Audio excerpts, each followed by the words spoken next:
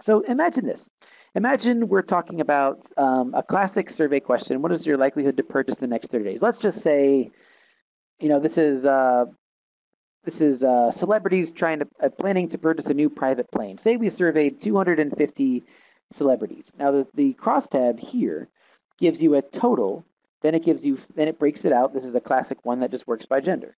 Total female and male. So of the 250 total folks, 104 were female and 146 were male. Then we start to see the other variables.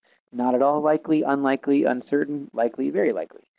So of those 170 people, or of those 250, 170 of them said not at all likely, 37 said unlikely, 16 said uncertain, 6 said likely, and 21 said very likely.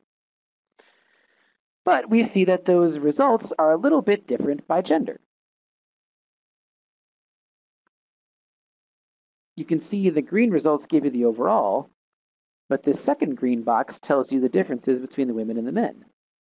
And when you look at it, the people that the company cares about the most, the people who are very likely to purchase, trying to figure out how you can convert that desire into an actual action, 8.4% of the people who responded were very likely to purchase. But when you look at that, only 2% of women are very likely to purchase, but 13% of men are very likely to purchase. That's a big difference. Why is it that women are so much less likely to respond very likely to this question?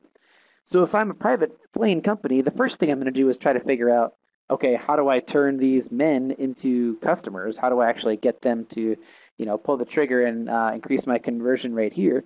But I'm also going to wonder, what are the factors that are keeping women from being likely to buy my product?